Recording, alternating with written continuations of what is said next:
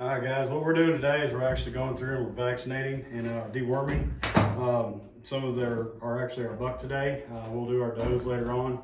And this is some 2-year-olds that we've got that might possibly make breeder bucks for us. So what we're doing is we're doing a shot of antibiotics, what they call long-range dewormer. First time we've ever used it, so we're going to try it out, see if we have better luck with it this year. A vitamin B and BOC shot. We've got our custom vaccine, and we have our Myco B vaccine, which prevents mycoplasma, which we've had some on the farm, so that's why we vaccinate for it. Otherwise, it really wouldn't be necessarily, but whenever you do see a case of it, it seems to be coming to a pin pretty hard. So that's what we're doing. We're going to show you kind of how we do it. Hopefully things will go smooth for it. We ran a few through this morning with had antlers. Anything that's had antlers, we go ahead and cut them off, just so that way when we run them through in 2 weeks to give them an EHD vaccine, and they will get that and one other vaccine, and that way they're done for the year and they're set up and ready to go for all summer to grow hopefully some good sized antlers. So.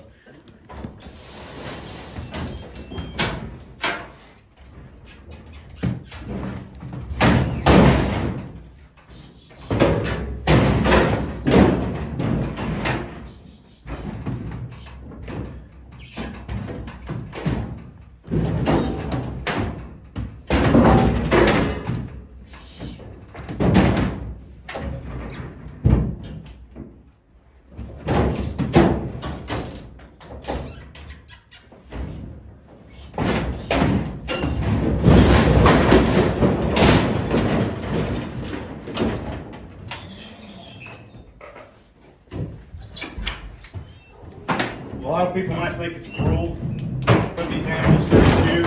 It's actually easier on them than darting them, and what we found. And on top of that, people think it's cruel doing this to them, but at the same time, it's more cruel for them to die from something that causes like a serious illness, like the mycoplasma or the lumpy jaw or something like that. We prefer to actually prevent those problems versus letting the animals suffer.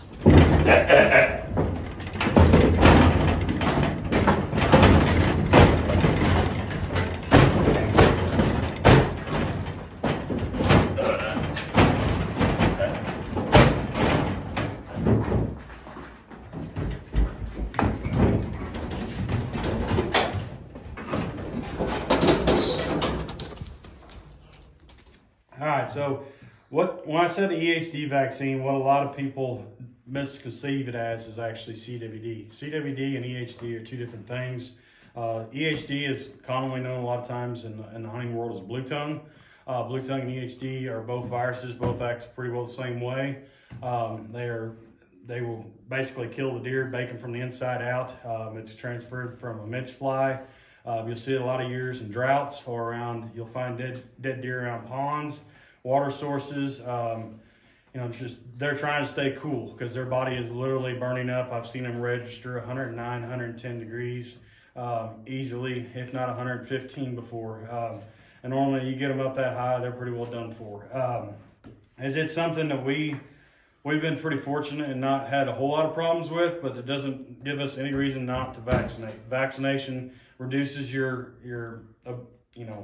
chances of them actually contracting the virus drastically. I know we've seen some this last year that literally laid on the ground for like 3 days. You thought for sure that they were going to be dead, and on the 3rd or 4th day they're up and they're moving again, and it's like, wow. And that's what the vaccination does for us, is it allows the animal to survive when they do contract the virus.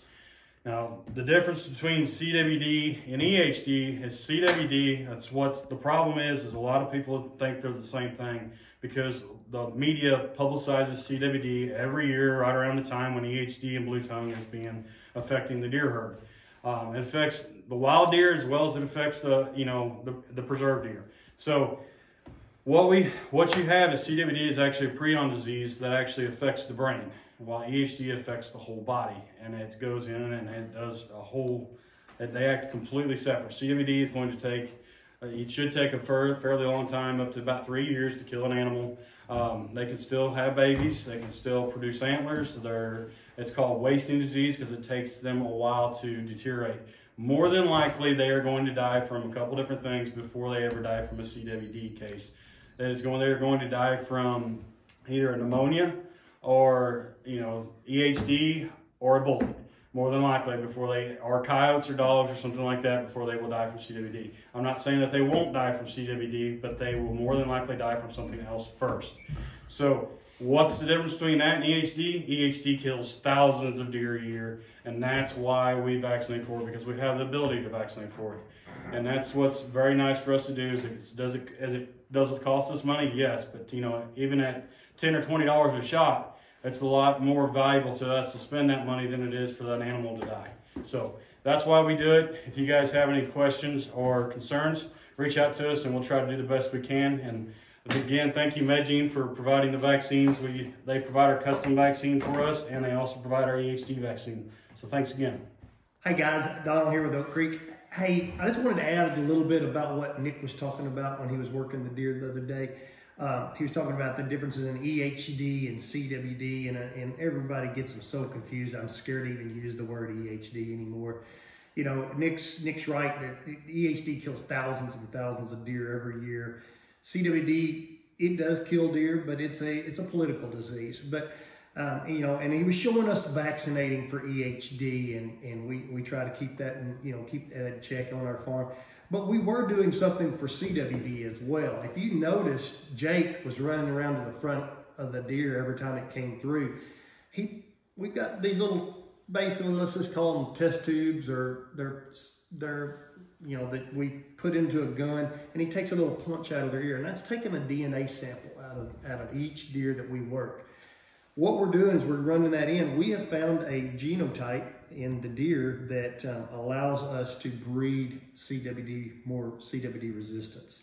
It's new. It's not real new. I think we've been doing it on the farm for 4 to 6 years. I don't know exactly when we started really doing this hard and heavy, but now every one of our deer are DNA'd, and and we're breeding that genotype into our deer. Just about all of them have got it in it. Well, every one of them got it in it now, and most of them are double markered, and we're working on GEBVs, and a lot of that's way over your head.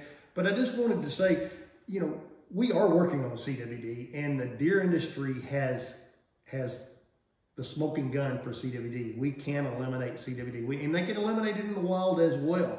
They're just going to have to start taking DNA samples and finding out where there's pockets of deer that are resistant, that are not resistant, and stop killing the resistant deer. So, but if you notice, Jake was running around in front of the deer, and you'll see that. And just wanted to kind of clarify that we are working on CWD. It's not that we don't worry about it, and not that we're not tremendously worried about it, but that's what we were doing on that video.